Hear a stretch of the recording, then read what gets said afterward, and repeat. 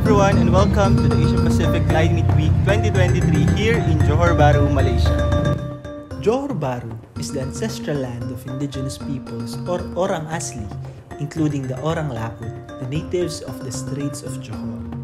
The Asia Pacific Climate Week in Johor Bahru aims to do a regional stock-taking about climate achievements leading to the road to COP28. For our work in IPM-SDL, we wish to learn, listen, and link to continue amplifying indigenous people's rights and ownership of ancestral lands in climate justice talks.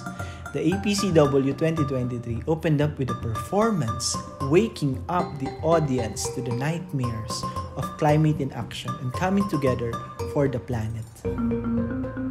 High-level Malaysian government and UN officials welcomed the reported 2,000 participants, including us from IPM-SDL and other IP delegates.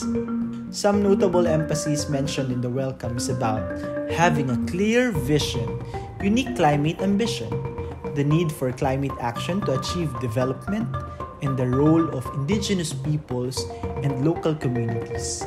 The Asia-Pacific Climate Week setup somehow mirrors what's on COP, Climate Action Hub that looks like the pavilions, exhibits, lots of exhibits, but mostly from government and private businesses. So I think next time they can do better in sponsoring grassroots, community, constituency, and CSO spaces. There are also spaces for individual commitments and pledges to combat climate change. And of course, we're featuring our message for indigenous rights.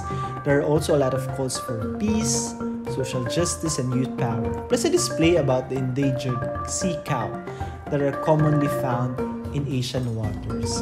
We're also happy to meet with indigenous youth, women, and climate youth activists who shared their voices. So you better check out their videos on IPM-SDL's page to listen to their messages. One big session that day was the Global Stocktake Regional Dialogue, and interesting stress is about how much this just transition really cost, and will it again come from debts, loans, and private financing? There was also a call for enhancing support for the young people, and the indigenous peoples are very active in laying down on the floor the many unaccounted contributions and the challenges that they face. My last session was on socially inclusive sustainable climate action and the role of local research, which made me realize the huge contribution community researchers can give if they own and build climate researches and solutions. So that's a wrap for now. So more to come from Asia Pacific Climate Week 2023.